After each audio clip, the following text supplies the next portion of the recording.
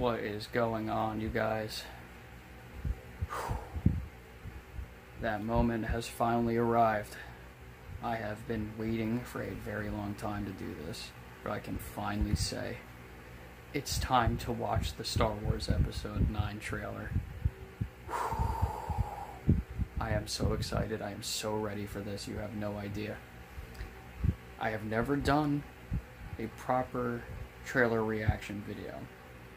There was a clip of me reacting to The Last Jedi's trailer as it dropped, but I lost that video a while back. It was on an older phone, and this is, I have the full setup going now. You know, I'll have the picture-in-picture that you'll see to the side of me. I have the proper editing software now to really make this enjoyable for you to watch, and then after my initial thoughts, I'll kind of break it down a little bit and go back through it and see what I notice. I don't know how long this is going to be. I haven't even looked at the timestamp yet. I haven't looked at anything yet. It's on my TV screen, but I have not looked up yet. I don't even want to know the length of the video. I just want to hit play and watch it. So, let's not waste any more time. On 3. 1, 2, 3. Got the Lucasfilm logo. Hearing some heavy breathing. Oh man, I'm so excited. Here's Rey. It's like Jakku or Tatooine, maybe? Or they filmed in Jordan. We've passed on all we know. There's the lightsaber. It sounded like Luke. 1,000 generations live in you now. 1,000 generations live in you now. What's that in the distance? It sounds But like this is a your TIE fight. fighter.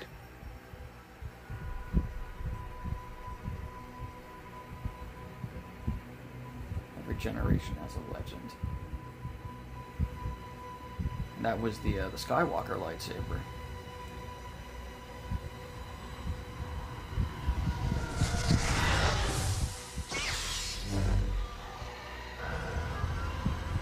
What is she doing? Oh, it's Kylo. That's the TIE silencer.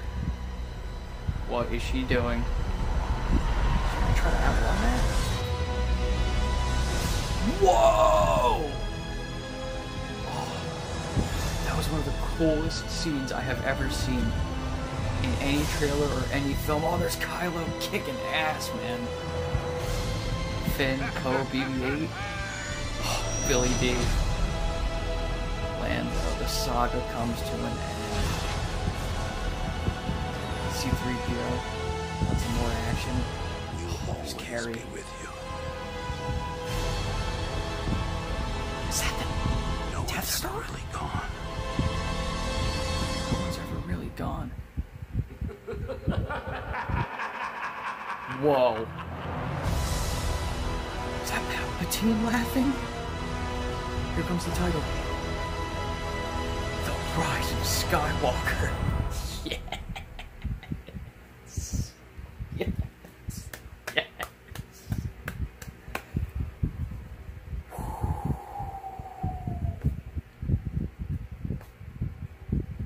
Whoa.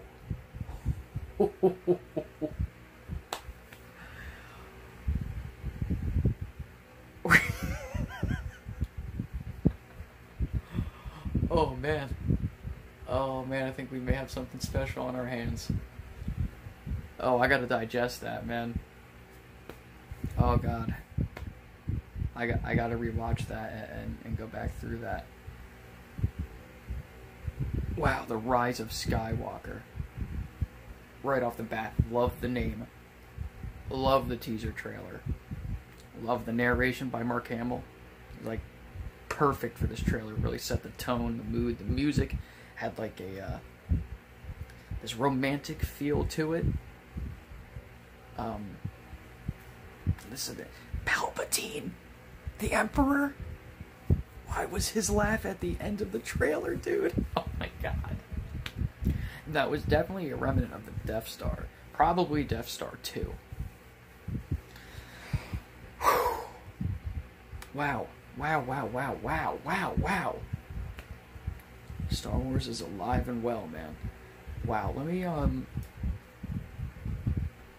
gonna do like a little bit of a jump cut here and recalibrate, and then we'll do like a little bit of a breakdown. Oh my god. I'm gonna rewatch that 1,000 times today, dude. Wow.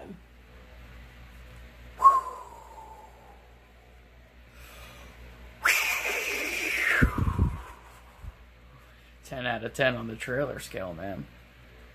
Wow. Wow. That first shot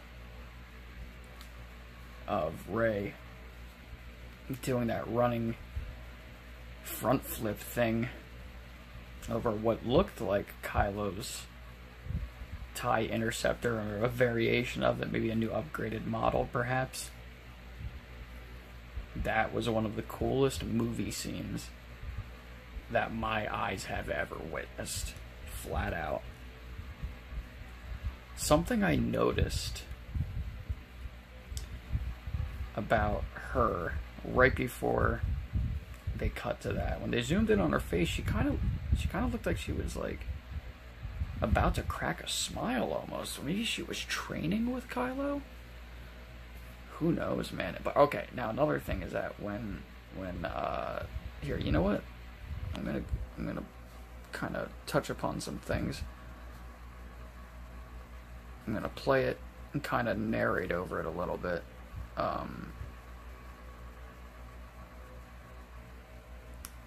Wow, man. Wow. So obviously, yeah, she's standing there and she's looking out into the distance, and the first thing I notice is the location. It's, I guess, where they filmed in Jordan. It's pretty beautiful. And then the Skywalker lightsaber is on her side there, and she pulls it out. Yep, that's the saber. And they said it was repaired. Yeah, I can hear, and I can hear the sound effect. It's definitely, you know, a TIE fighter of some kind, a variation of it. It looks like the silencer based on the wings. Luke saying some really important dialogue in this trailer. And this is your fight. You know, 1,000 generations live in you.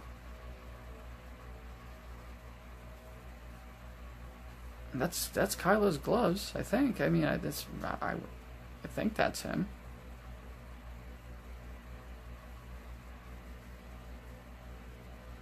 Yeah, I mean, that's the silencer. I've flown it enough times in Battlefront 2 to know. Now, that is interesting right there, the part where Kylo sticks the lightsaber into somebody. That looked like one of the Knights of Ren. You got Billy D with Chewbacca in the Millennium Falcon, and it looks like we may be back on that same planet with Poe, Finn, and 3PO. The Medal of Bravery, I think that is. A lot of interesting things going on, man. Now, I'm just listening to it, and here comes that laugh. Oh man, that's such a good trailer. Wow, wow, wow. I felt the tears in my eyes, man, for real. I really felt it. The Rise of Skywalker. Great title. Great title. Alright, let's talk about a couple things, man. I think that was the Medal of Bravery from A New Hope. I think. Just going back to that. Maybe she's remembering Luke, you know. It sounds like she's reminiscing on him. It looked like the medal that Luke and Han were both wearing at the end of A New Hope. It's really interesting that Kylo looked like he was attacking one of the Knights of Ren, and I noticed the weapon he was holding looked very similar to some of those designs, those concepts that had come out, the concept art for the Knights of Ren, and it looked like his face was covered, just like we saw in that leaked poster that came out a couple weeks ago that showed the Knights of Ren, that promotional poster that was leaked on Reddit, I believe. I think it was Reddit. That looked like one of the Knights of Ren, man. And the stormtrooper that was in the background there, he didn't look like one of the red Sith troopers that we had seen on the poster. He looked like it just looked like a normal trooper. And I don't know what planet that was on, but had like a reddish hue to it. Almost like there was fire going on somewhere. Another thing I want to point out is the fact that, you know, they obviously had to use leftover footage from The Force Awakens to have Carrie Fisher in the film properly, and it looks like they've done a really good job with that. An incredible job. That doesn't look like old footage based on the background, you know, the scenery that's present in that shot. Wow. You know, it looks like they used it from the part where Leia gave Rey a hug at the end of The Force Awakens. That's impressive, man. I'm kind of scanning through a few things here because I just want to do a little breakdown of this. That's incredible. Wow. The special effects have come a long way for films, man. I mean, that's just like really remarkable. Another thing that I noticed is that scene right after Rey did her flip, there was like, it looks like, you know, it could be a new planet of some kind, rocky, and there's like a city that this ship is flying towards. That's pretty beautiful. But this scene, man, with the Death Star, wow.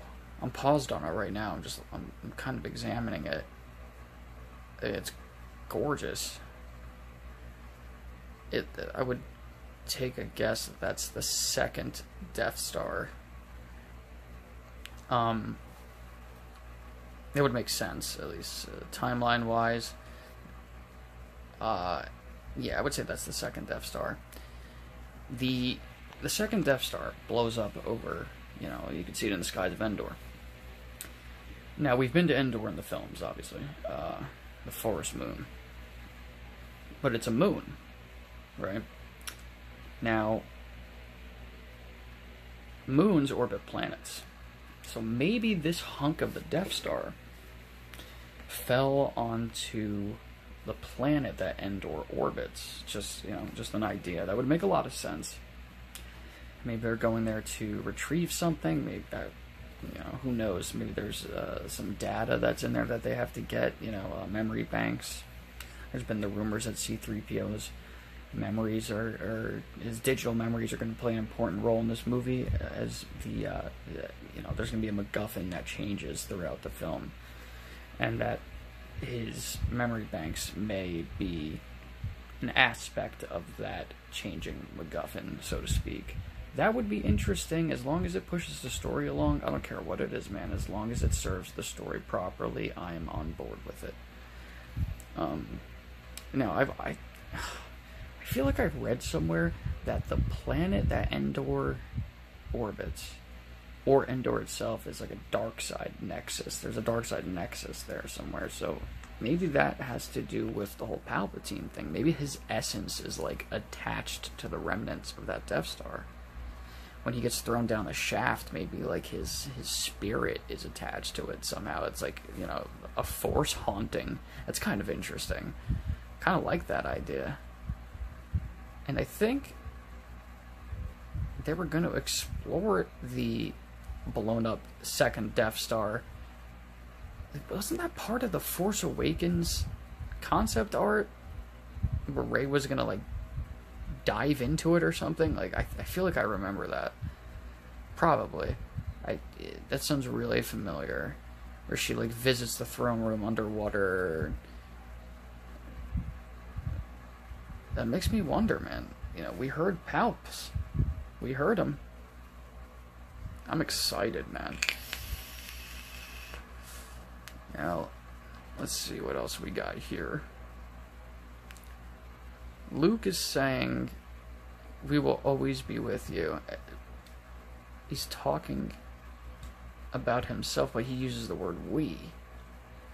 He's probably talking about him, Yoda, Obi-Wan, Anakin. He uses the word "we" more than once throughout this dialogue. Maybe she's going to have a meeting with the Force Ghosts?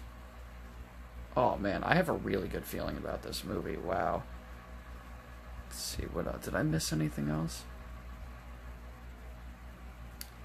Well, I saw that they showed the scene, because this had been a rumor already, so someone must have seen this trailer and leaked some of this information out, because it's very relevant to the trailer itself. There's some creature, it looks like, forging Kylo Ren's original helmet back together, which I like. And again, I have a feeling that they're not just doing that to retcon what happened in The Last Jedi with Kylo smashing the helmet. I feel like there's a real purpose for this that we just don't know yet. And that at face value, it just kind of looks like a reversal of what Rian Johnson had done in The Last Jedi, but I don't think that's what's going on. I think this is going to serve an actual purpose in the story, and it'll mean something a lot more impactful than it may appear at first glance. And that's just... I trust J.J. Abrams, I really do. I loved The Force Awakens. This doesn't look like it's just going to be, fanfare, fan service, nostalgia, which all of those things are going to be in it anyways, because it's Star Wars. But, oh man, I have a really good feeling about this. I really do. And and there's another thing I noticed too, because I'm just, like I said, I'm scrolling through things. Going back to the Death Star image, I'm trying to see, there's like looks like there's cliffs in the background to the left of the Death Star.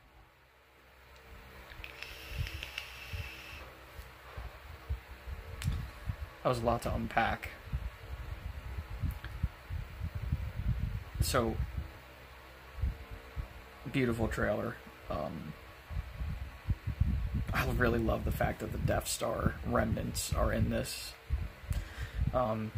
That's reminiscent of, the concept art for The Force Awakens. Love that touch. Looks like Rey's just... I'm almost certain now that knapsack she has, she's got those ancient Jedi texts from The Last Jedi. I think she's carrying those with her. I'm pretty certain on that. But wow, man, I'm really excited. I'm so pumped for this. You have no idea. And I think that the people that maybe didn't like The Last Jedi as much as some of us did, like me, and I do understand the things that were wrong with it, but that's every movie. I think this may pull them back in and, reunite the franchise, like they've been saying, if you want to call it that. But all right, man, that's my reaction to this. Very excited.